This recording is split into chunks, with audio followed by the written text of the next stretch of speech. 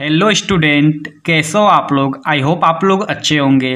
तो इस वीडियो में मैं लाया हूँ प्रश्नावली 1.1 का दूसरा क्वेश्चन। आप लोग देख सकते हो मेरे पास ये है प्रश्नावली 1.1। ये क्लास 10th वालों के लिए है और ये फर्स्ट क्वेश्चन है और ये सेकंड क्वेश्चन है। तो मैं बता दूं कि मैं फर्स्ट क्वेश्चन को हल कर चुका हूँ। इसमें ये 3 क्वेश्चन है, तीनों को मैं सॉल्व कर चुका हूँ। अगर आपने अभी तक उसे नहीं देखा है तो इस वीडियो के डिस्क्रिप्शन में आपको लिंक मिल जाएगा या इधर कोने में आई बटन पे भी आपको इसका लिंक मिल जाएगा, जाकर इसे देख लीजिए। उसके बाद आइए हम दूसरा क्वेश्चन इस वीडियो में अटेंड करते हैं। दूसरा क्वेश्चन क्या है आप लोग देख सकते हो क्या है कि दर्शाइए कि कोई भी धनात्मक विषम पूर्णांक 6q+1 या 6q+3 या 6q+5 के रूप का होता है जहां q कोई पूर्णांक है।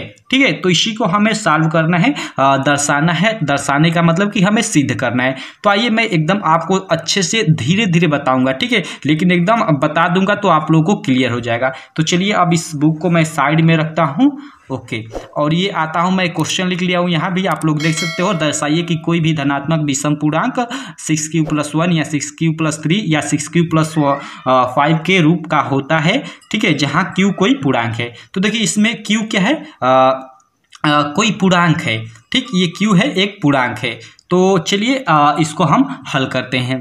तो हल यहाँ लिख लेंगे और लिखेंगे पहले मान लेंगे हमें क्या दर्शाना है कि कोई भी धनात्मक विषम पूर्णांक इस रूप का होता है। तो पहले हम धनात्मक विषम पूर्णांक मान लेंगे। माना जो विषम पूर्णांक ए है, ठीक है, यहाँ धनात्मक भी लिख सकते हैं। माना धनात्मक विषम पूर्णांक ए है, ठीक, तथा 6 भाजक है। और जो इसमें ये 6 है, 6 क्या है, भाजक है। ये हर जगह 6 है। तो चलिए यहाँ तथा 6 भाजक है, इसको आप मान लेंगे। ठीक, आगे लिखेंगे तब क्या होगा कि यूक्लिड विभाजन एल्गोरिथम से, आपने यूक्लिड विभाजन एल्गोरिथम पढ़ा है, यूक्लिड विभाजन प्रमेयिका पढ़ा है। अगर नहीं पढ़ा है तो इस वीडियो के डिस्क्रिप्शन में लिंक है। इससे पहले जो इसका फर्स्ट क्वेश्चन है उससे आप लोग देख लीजिएगा, समझ में आ जाएगा। तो यूक्लिड विभाजन एल्गोरिथम से आप लोग का क्या हो जाएगा कि a = 6q+r होता है। आप लोगों ने ये जाना है, शुरू से ही पढ़ते आ रहे हो। इसका मतलब क्या, इसका मतलब आप लोग देखिए, मैं क्वेश्चन में लिख दिया हूँ। यहाँ a क्या है, भाज्य है, और 6 क्या है, भाजक है। हमने ऊपर ये पढ़ ही लिया है। और q क्या है, भागफल, 6 जो है क्या है, हम लोग का भाजक है, और q क्या है, भागफल है, और प्लस ये r क्या है, आप लोग का शेष है। ठीक है, यानी ये हम लोग का ये फार्मूला किसका है, भाज्य बराबर भाज्य गुणित भागफल धन शेष का, जो हम शुरू से पढ़ते आ रहे हैं। अब देखिए मैं आपको एक चित्र बनाता हूँ, आपको समझाता हूँ। मान लीजिए भाग होता है, इस तरह भाग होता है। मान लीजिए यहाँ हम लोग का क्या है, 6 जो है भाजक है। भाजक मतलब जिसमें हमें जिससे हम भाग देते हैं। तो 6 क्या है, भाजक है। और मान लीजिए हम लोग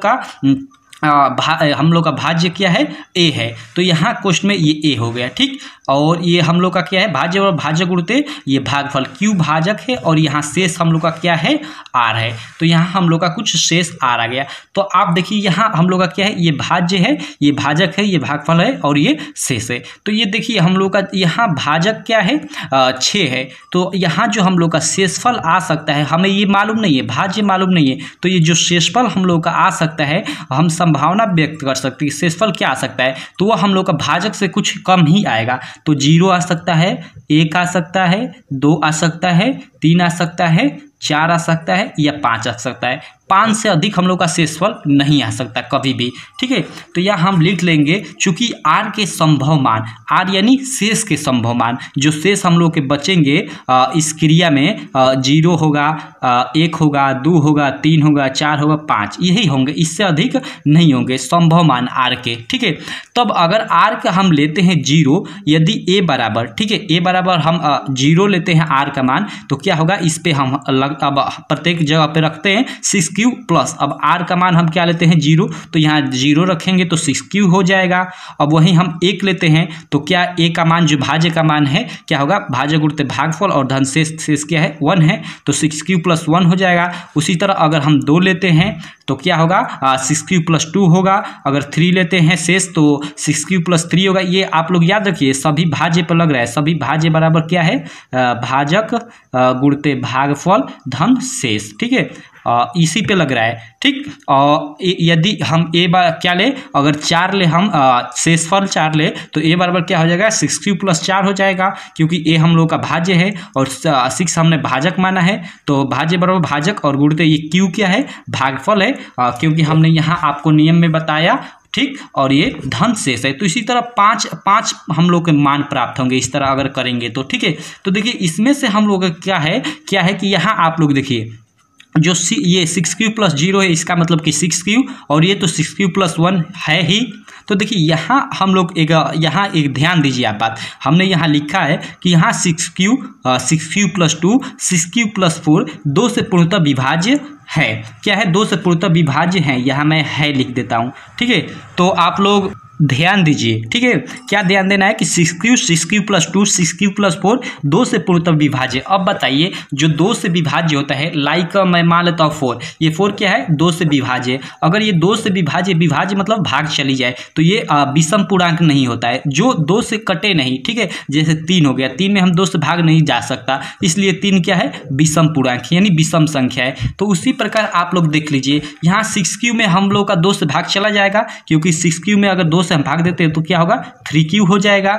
उसी प्रकार 6q + 2 में हम भाग देंगे तो इसमें भी चला जाएगा, क्योंकि 6q + 2 में अगर हम भाग देते हैं और बटा 2 करते हैं तो इसे हम अलग अलग कर देंगे, तो इसे भी हम अलग अलग कर देंगे तो इसमें भी भाग चला जाएगा, और 6q + 4 में भी 2 से भाग चला जाएगा। ठीक है, लेकिन परंतु यहाँ हमने लिखा है परंतु वही 6q + 1 6q + 3 6q + 5 में 2 से पूर्णतः विभाज्य नहीं है। मतलब ये जो है 6q + 1 6q + 3 और 6q + 5 2 से इसमें भाग नहीं जा पाएगा। ठीक है, यहाँ देखिए आप 6q में यहाँ तो चल जाएगा 3q हो जाएगा, लेकिन यहाँ 5 में 2 से भाग कभी जा नहीं पाएगा। ठीक, तो इसीलिए हम कह सकते हैं या हम कह सकते हैं कि इससे यह सिद्ध होता है कि 6q + 1 6q + 3 तथा 6q + 5 विषम पूर्णांक के रूप का होता है। यही हमें सिद्ध करना था। एक बार मैं आपको फिर से समझा देता हूं। ठीक है, कैसे, देखिए हम शुरू में एकदम मान लेंगे,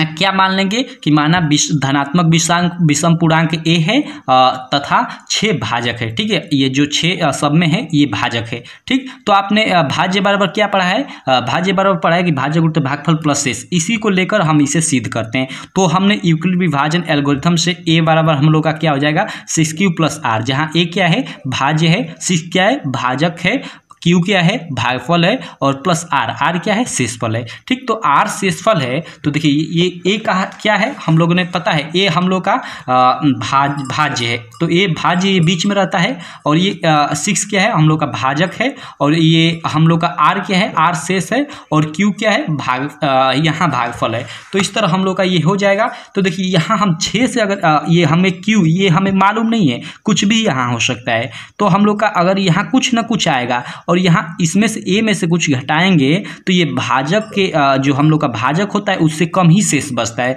तो हम लोग का जो आर का संभावित मान है 0 1 2 3 4 5 तक हो सकता है। ठीक है, तो वही हमने यहाँ लिख लिया है कि चूंकि आर के संभव मान 0 1 2 3 4 5 होंगे। ठीक है, आपको फेयर का भी एकदम इसी तरह से करना है, अगर आपके एग्जाम में भी आ जाए तो सेम टू सेम इसी प्रकार करना है। तो आर के आपके संभव मान मालूम चल गए, आर का मतलब कि शेष। ठीक है, शेष हम लोग का 0 1 2 3 4 5 आ सकता है। तो अगर शेष इतना हम लोग का आ सकता है, ठीक है, तो बारी बारी से हम सबका मान निकालेंगे। अगर हम शेष 0 लेते हैं तो जो ए का मान है यानी भाज्य का मान है, भाजक गुणित भागफल धन शेष होगा, तो उस पर रखते हैं तो 6q + 0 यानी 6q ही होगा। और अगर 2 लेते हैं सॉरी 1 इसका मान लेते हैं तो ए यानी भाज्य का मान क्या होगा भाजक गुणित भागफल और धन शेष, तो शेष का मान 1 है तो वो ये हो गया 6q + 1 हो गया। उसी तरह हम 2 लेंगे तो 6q + 2 हो जाएगा, 3 लेंगे तो 6q + 3, अगर 4 लेते हैं शेष का मान यानी शेषफल तो 6q + 4 हो जाएगा। ए का मान 1 क्या है भाज्य है, मैं आपको बार बार बता रहा हूँ। और फिर अगर 5 लेते हैं तो ए का मान 6q + 5 हो जाएगा। तो देखिए यहाँ हम लोग सब में हम लोग का भाज्य आ गया, भाज्य का मान आ गया। भाज्य क्या है हम लोग जानते हैं कि हम लोगों ने ऊपर भाज्य को क्या माना है, देखिए यहाँ एक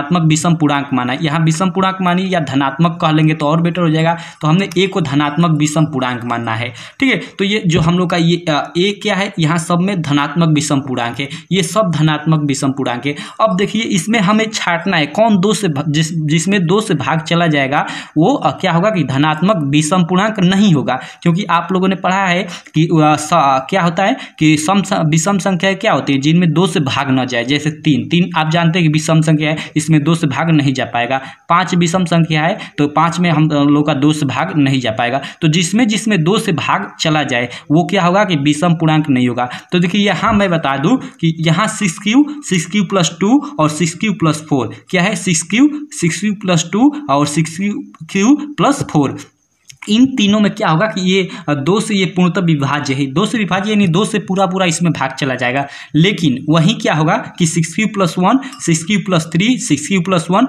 6 प्लस 3 और 6 प्लस 5 में ये 2 से पूरा भाग नहीं जा पाएगा। इसका मतलब क्या निकलता है, इसका मतलब यह निकलता है कि 6 प्लस 1, 6 प्लस 3 और 6 प्लस 5 क्या है, विषम संख्या है, इसलिए 2 से उसमें भाग नहीं जा पा रहा है। तो इसलिए यह सिद्ध होता है, हम लिख सकते हैं इससे यह सिद्ध होता है कि 6 प्लस 1, 6 प्लस 3 तथा 6 प्लस 5 विषम पूर्णांक के रूप का होता है, ठीक है। यही हमें सिद्ध करना था। क्या सिद्ध करना था, आप लोग देख सकते हो क्वेश्चन में कि दर्शाइए कि कोई भी धनात्मक विषम पूर्णांक 6 प्लस 1 या 6 प्लस 3 या 6 प्लस 5 के रूप का होता है। तो हमें यहाँ सिद्ध हमने कर दिया कि इससे यह सिद्ध होता है कि 6 प्लस 1, 6 प्लस 3 तथा 6 प्लस 5 विषम पूर्णांक के रूप का होता है।